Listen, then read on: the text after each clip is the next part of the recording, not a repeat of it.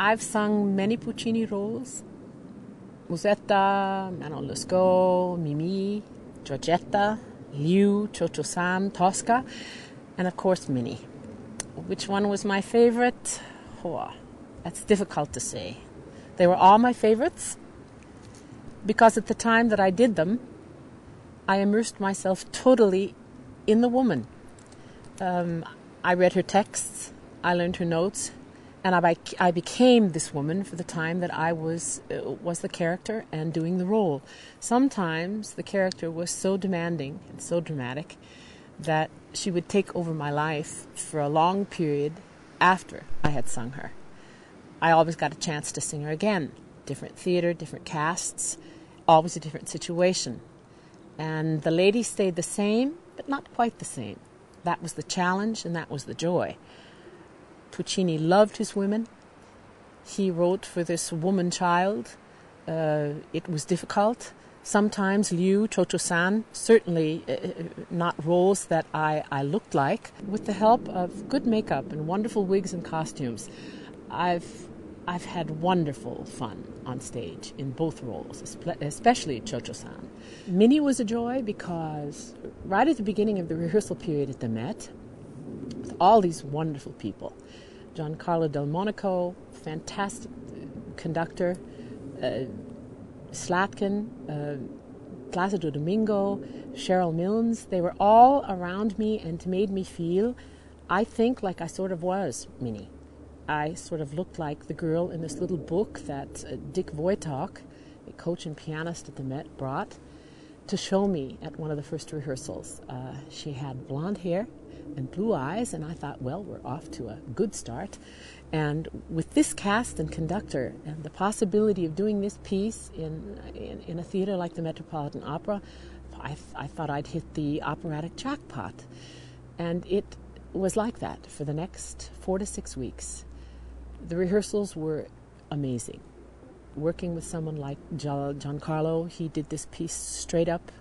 He had, I think, the support of the entire house, especially the director at the time, Joseph Volpe. Joe didn't want Fanciulla del West on the moon, so Giancarlo brought a very, very, I think, close to the heart of most Americans who see the Old West that way, at least at that time, and Europeans sort of remember all the old films. It might have been a little sentimental, but it was certainly open, honest emotion. Giancarlo can do that, and with Leonard Slatkin's support, he conducted us in a way that avoided our getting too heavy-handed on a big stage with a big orchestra in a big house. It was a dangerous piece, exciting but dangerous. There were dangerous things that happened.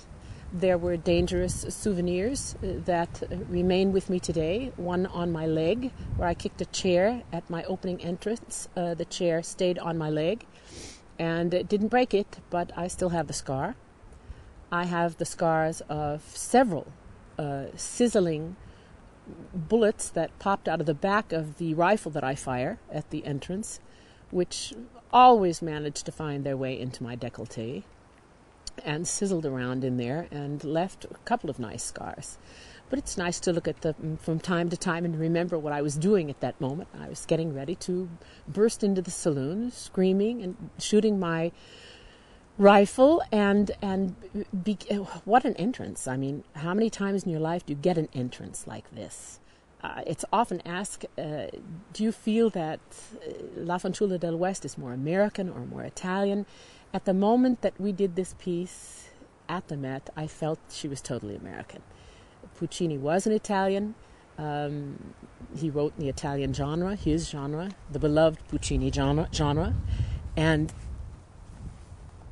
when I was in Italy, I did have a situation where suddenly the Italian element came in full force.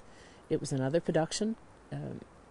They carried in the first act during the Bible scene, or wanted to carry in the first act in the Bible scene, a Madonna, a huge Madonna in a blue dress, kneeling, praying on a pallet, sort of like in the festival of Santa Agata. I just tell them, Hannah said, I can't do this. I said, I have nothing against her, the Madonna, but I don't think that this was Minnie's intention. The role had become so personal to me, and it had nothing to do with Giancarlo's original staging. For me, in my mind, it had something to do with the identification to Minnie as an American figure, reading to all of her miners and the cowboys that came into the saloon from both versions of the Bible, totally open, non-denominational, and expressing to them the kind of salvation that she finds in the Bible for every one of them. So for me, that Italian element had to be left on the wayside. I didn't want the first act to have this Madonna in there. The director was not too happy about it, but it, I think, made the scene, which was very clean, very open, very honest, and represented sort of an American way of thinking, at least on paper, for me. That's what Minnie was all about. She was uncomplicated. Her great love, I think, was Dick Johnson. I think it was love at first sight. I think it was her sexual awakening. The entire second act was one of those situations where you see a woman who is no longer young. I certainly wasn't a teenager. We never decided on actually how old Minnie should be. Giancarlo said, this woman could be mid-30s, mid-40s, but she's never really given her heart to anyone. This was, for her, the confrontation with Dick Johnson, I think, love at first sight, the real kind of love. She might have kissed a man earlier in her life. I don't think that she came from any sort of a virginal background. My gosh, her parents were two rather wild characters. Her father was a card shark and her mother was a fandango dancer down in Soledad. So what had this kid seen as she grew up? She certainly wasn't sheltered. But I think in terms of giving her heart to a man, let alone her body, she hadn't done that yet. And I think true love came into her life with Dick Johnson. Wouldn't you know it? A highway robber, a man of really bad credentials, but it was the first love of her life. And then the big kiss in the second act is the first soul kiss, the first real kiss. And Giancarlo had a way of staging all of this so that it led easily to something that can be sometimes a very comical moment. Stage kisses, especially passionate ones, in verismo pieces like Fanciulla. The music leads you into doing it, but you've got to find a way to do it believably. And he let us do that. There were things that went on in that cabin that were hair-raising. The kiss was not hair-raising, but my hair catching on fire at one point was hair-raising. We knocked out, I didn't. I was down on the floor beside Placido. Cheryl came down to raise him up and pointed his pistol at his face, as he had done in all the rehearsals. At this particular moment, however, the pistol was too close and knocked out one of Placido's teeth. It was one of those moments, live, by the way. There was no saying, stop the performance. We were up there singing. Placido let this piece of tooth rest on his lower lip until the scene was finished. It was a wonder he didn't swallow it. It's a wonder we didn't hurt him any more than that. We felt bad about it. He sort of laughed it off, but it was one of those minutes in Fanciulla that you'll remember all your life. You can't pay for a minute like that. Many beautiful moments that remind me of this piece as being one of the roles from Puccini that do remain a favorite in my mind. There's no other role like her, actually, in my entire repertoire. It was a lot of fun. And to this day, I can't remember having that much fun on a set, and with all the scars and bruises. It was always, it came to an end in the evening with that feeling that you'd given 150% of yourself, but you'd taken at least another 150 home with you. So you came out even. It's a role that demanded an awful lot of concentration in the moment that you did it. There were vocal things that I possibly did on stage that were not kosher, but they didn't hurt me at the time and somehow came out of the moment. I wouldn't recommend them. When I hear myself singing it now, I say, oops. But in the middle of the second act, when you are fighting off the sheriff, your hair is probably caught on his badge for the umpteenth time, and he rips out a handful of it. Always happened. Cheryl couldn't do anything about it. It was his costume, it was the badge, and it was my hair. That you tend to then invest vocal things that you probably would have thought differently about had you been standing still and doing a recording. But we were not able to do that. It was live, and the cameras were running. It happened almost every evening, though. There are just moments in the second act when you can't say stop. We've got to keep going here, and it's a very, very heated situation in the second act. A wonderful experience in that cabin, small, confined, and action-packed. Giancarlo wanted everything to be realistic. In a Verismo opera, that's obvious. How realistic?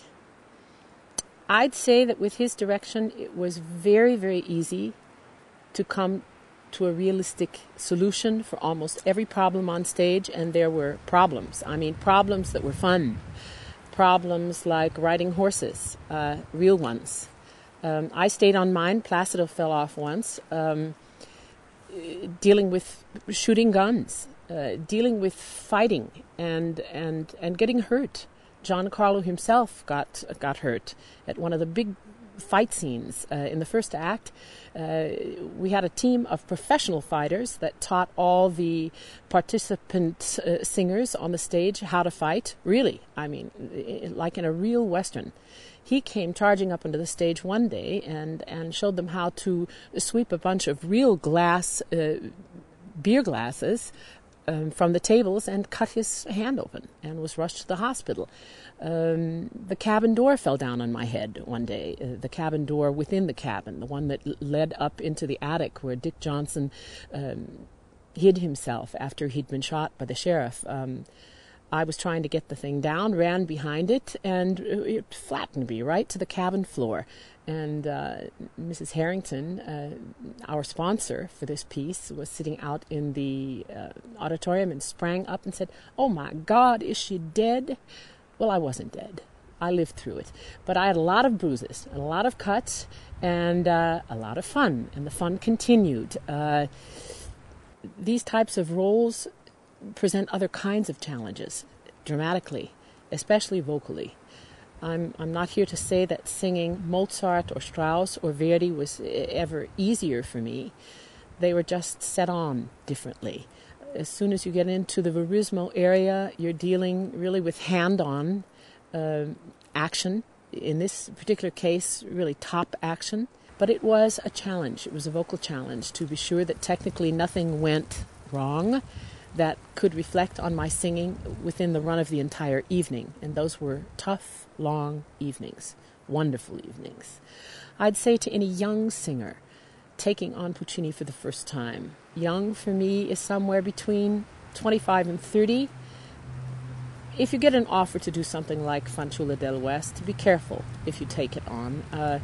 It takes over your life and it takes over your voice, and it's very difficult to sing other composers from different epics and eras to fit them into the same throat that you're going to sing this particular role with. I've sung lots of wild things in my life. I had wonderful experiences with conductors like Leonard Bernstein, who absolutely, like Leonard Slatkin, who was one of the greatest conductors I ever worked with and conducted us in the Fanciulla and saved our lives many times on that big stage. To be able to get through that piece over this huge, wonderful orchestra, you need a conductor who can really lead you through your paces, not let you schlep, keep you from taking too much time and enjoying things that might hurt you. Bernstein was the same way. Things that sort of prepared me for Fanciulla del West were rough riding musical roles early in my education. I sang Anita in West Side Story. I sang La Bohème with Leonard for the recording for Deutsche Grammophon. Later, Man of La Mancha and Gypsy and Hello Dolly in Austria. where you find that there are different techniques that you have to work with and not compromise your voice. You do it from time to time anyway, learning by doing, I would say. But all of these musical events early in my life led to helping me, I think, get through verismo roles without killing myself. I didn't do them too early. I waited with Fanciulla. I think my advice to young singers would be take it easy for a long time and wait for that moment when you get a chance to do a role like Fanciulla del West. It came to me at a time in my life where I think I was able to represent her with all the support and help of the wonderful cast and the conductor and the director, the entire Metropolitan Opera behind you. It couldn't have been a better situation. My thanks go out to Giancarlo Del Monaco for a production of a piece that I think is difficult to pull off. Its scope is large. There's a lot to be considered. You're trying to represent the West. The West is huge. I think he did it. He did it with great effect, and he did it with great emotional involvement to his actors and singers. And the rest came from that wonderful institution called the Metropolitan Opera, which has a way of making the bigger things even bigger and better. And for this, I think I will be thankful my entire life.